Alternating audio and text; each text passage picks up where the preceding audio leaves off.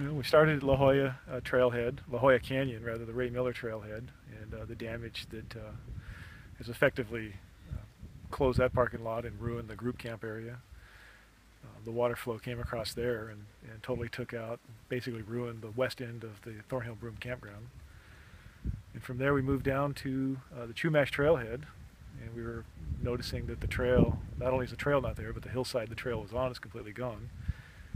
It's in the parking lot now. So we don't have a parking lot, we don't have a trail. It's going to take some really major rehabilitation to get that trail back up and running.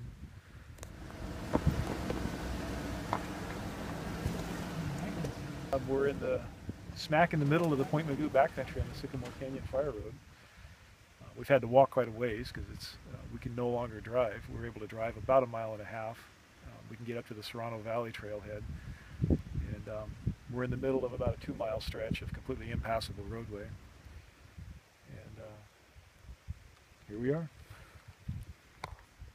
A lot of people want to come out and check out the damage, and I can certainly understand that, but I really ask that everybody just be safe and be very mindful of where they're walking. And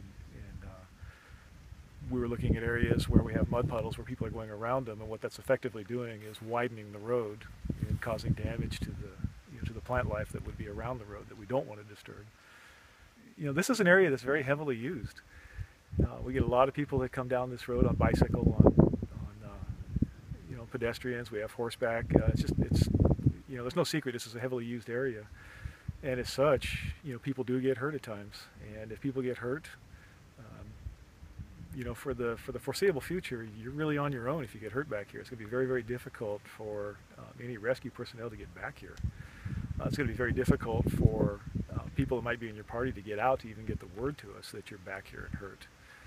So that's something that you really need to be mindful if you choose to come back here and recreate in the backcountry areas.